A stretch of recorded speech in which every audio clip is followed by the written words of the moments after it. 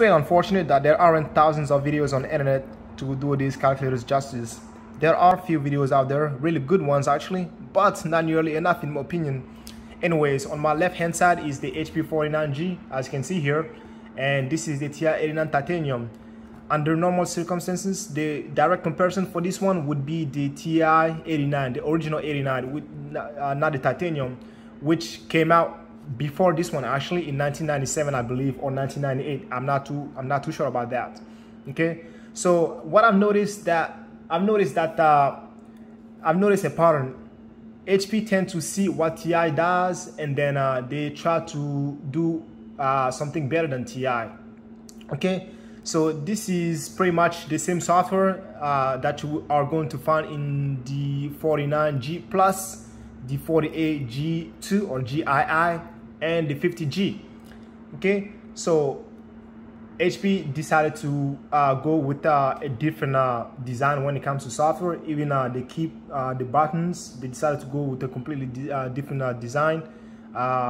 So yeah, and I'm actually in love with this one now. I'm really liking the keys and everything here.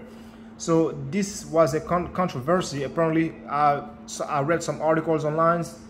A lot of people were not happy with the fact that HP went with the rubber keys instead of the regular plastic keys, I guess. But I actually like this one a lot better, not better, a lot better than what they have done with the 49G Plus or even the 50G. I like the feel of this. And the person who sold me this actually told me that he didn't like it. You know, he likes the keys on the 50G better. But yeah, everything has I mean, everyone has their preference when it comes to, you know, how something looks and how it feels. But this is by far my favorite HP calculator, believe it or not. The only thing I wish was different about this calculator is going to be the speed. I just wish it would have been a little bit faster, you know. But in 1999, you know, plus these manufacturers were not really making a lot of money, and they still aren't making a lot of money with this calculator. So I kind of understand, you know, even though it has a really low clock frequency, it's only clock at 4 megahertz, and the processor in here is a Saturn processor, clock at 4 megahertz. But it is no slouch, don't get me wrong. It is, I mean, compared to new calculators, it is much slower, but even by today's standard, it can still kick some asses, you know. Anyways, I unfortunately don't have a TI-89 to compare it to, so I got the next best thing instead, the 89 Titanium. Okay, so let's go ahead and do a quick side comparison. As you can see, they're about the same size. Even the display, even though the display, the LCD on the TI may look bigger, it's really not. I actually tend to prefer the display on HP calculators than TI, because like I said, TI, Texas Instruments, just doesn't care about customers that much. You know, it's just I'm gonna go into detail in a little bit. So yeah, this video is probably going to get long. If I have to guess, I'm probably gonna say at least 20 minutes, because every time I say my video is going to be 10 minutes, 15 minutes, you know, I'll go well over my estimation. But anyways, let's just go ahead and get into it. So when it comes to the ports, this one has only one port, and I don't even have the cable for this to connect it to the computer. It's probably gonna give me a hard time because this is not modern technology. And the TI has a mini USB port and an IO port as well, and you can use both of these ports to connect it to a computer to transfer data with either of these cable, you know, and happen to have each of these two cable laying around. But unfortunately, I don't have anything for this one. So if I need to transfer something from a computer to this, so I'm out of luck. And with today's computer, I'm pretty sure it's gonna give me some huge problems, you know. So I guess I'm just gonna be stuck with the software here, which is not a bad thing. The software is not a bad thing. Like I said, the software is pretty much identical to the software on a HP 50G, because that's what most people know about. You know, a lot of people don't know about the 49G Plus. I think that might be a lie, because anyone who owns a 50G probably knows something about HP calculators. So yeah, that could be a lie. But anyways, this is by far my favorite HP calculator. I just liked everything about it. The color, I love the color. I love how it feels. It is really dense, you know, it's really solid, it's well built. I like the feel much better than the feel of a 49G Plus, which I own, and hopefully I would be getting a 50G soon. Okay, so yeah, let's go and start both up. So I noticed that the HP, this thing boots up really fast. It even boots up fast, slightly faster than the 49G Plus that I have. Okay, and even though it is a really slow processor, well, not a really slow processor, but even though the clock frequency is really low, 4 megahertz only, he browses through the user interface much faster than the 89 Titanium, not even the regular 89, but the Titanium. As you can see, some things take time, like if you haven't used the calculator in a while, you know, pretty much all the time. The catalog takes about 3 seconds to pull up, and that's kind of unfortunate, but it is what it is. On the TI, it is pretty much instant. But as you can see, if I wanted to browse through the catalog on the TI, you see, I'm pressing it down, and it takes a while to, you know, to start scrolling. But on the HP, it's pretty much instant. As you can see, it is really fast. Okay, but yeah, the UI navigation is well, not much, but it is faster than on the TI in my opinion. And even the 3D graph is also better on here, which I'm going to show you in a little bit.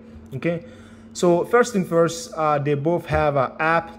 The TI, when you first get it, then you are going to be presented to this screen right here. So it's got different applications, not much, you know. There really isn't anything here that you're gonna be using a lot, because you can do pretty much everything you want using just key combinations. The only time you would want to come here is probably for those who are not in programming. I don't even see why you would want to come here. For those who don't even care about apps on their calculators, they're probably never gonna be using the app. You know, maybe if you wanna do some matrix, you know, you can do that easily here by creating the rows and whatnot. So I really don't see myself using the app side of the 89 a lot.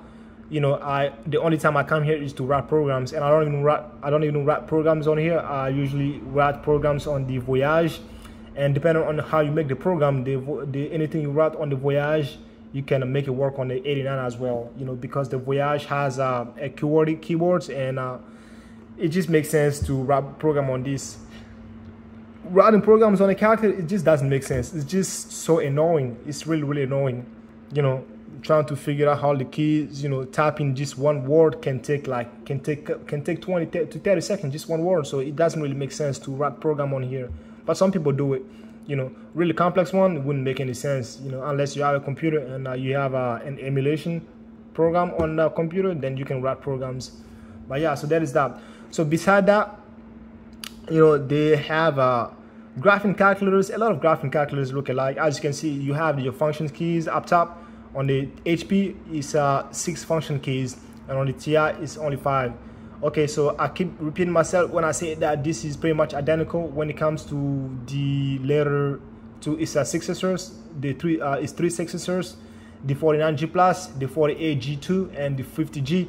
They pretty much have, not only they have the same software, their hardware is almost identical as well. Even the key placements are like about 90 to 95% identical, you know, except for, you know, for instance, on the 48G or the 48G2, the 50G, the equation router requires you to press the right shift key and then press this key. So here it's pretty much instant, you see.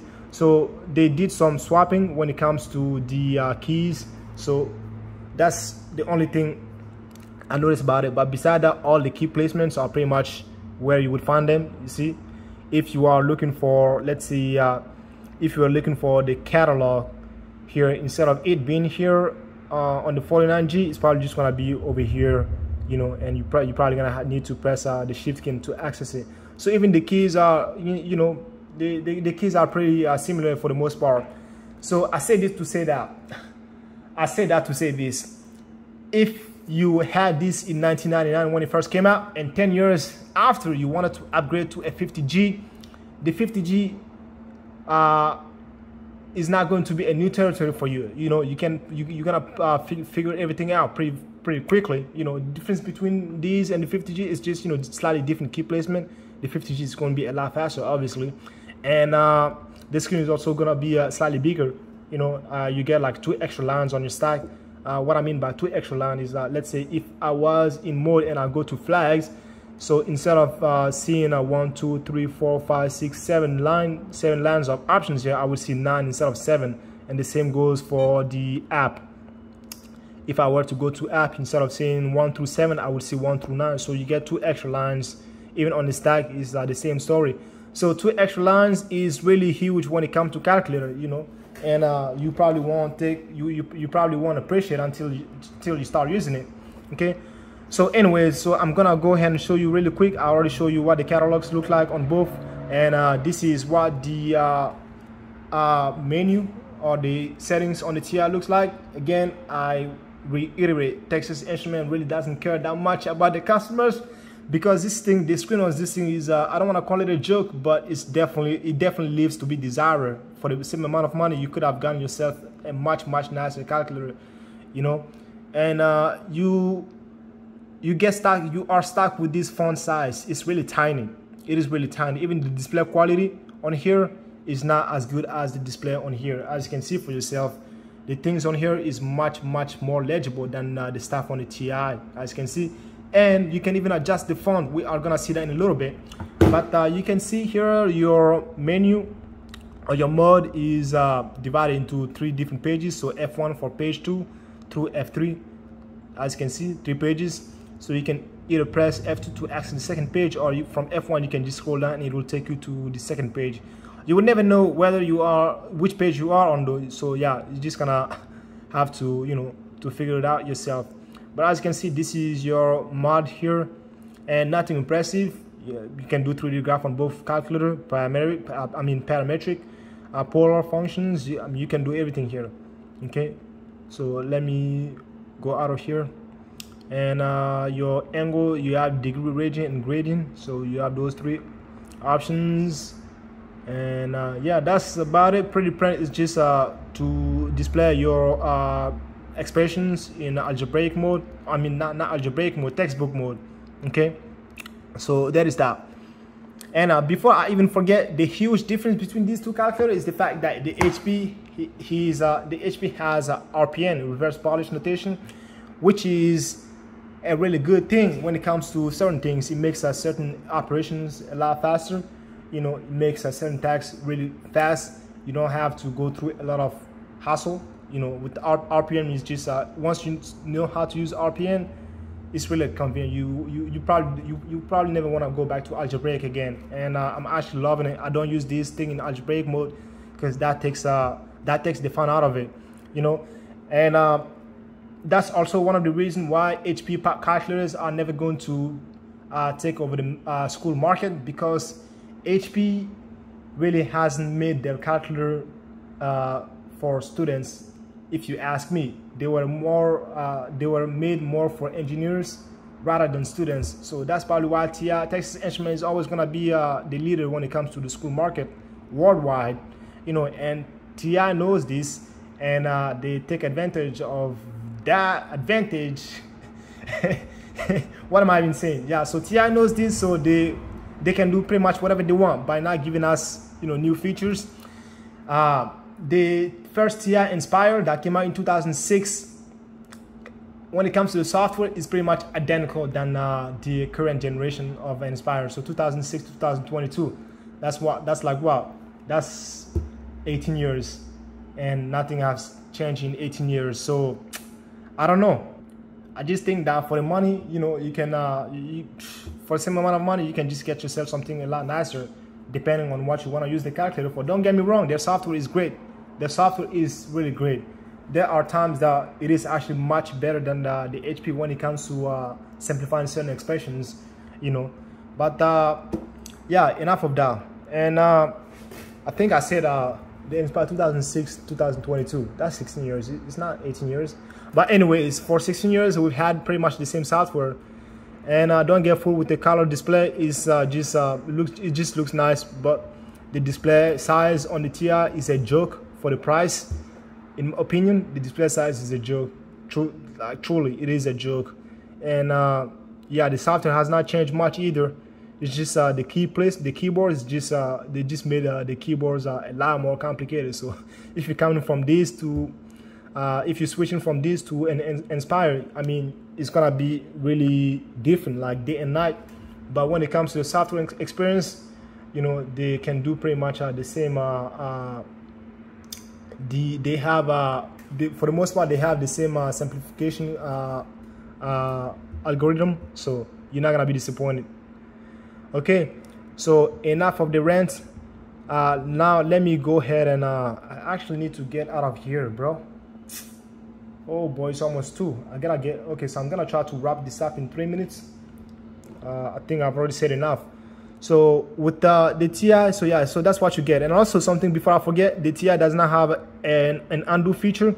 So let's say I did something and I just erased this by mistake, I cannot undo it. But on the HP, if I did this and I cleared it by mistake, I can just do undo and it will,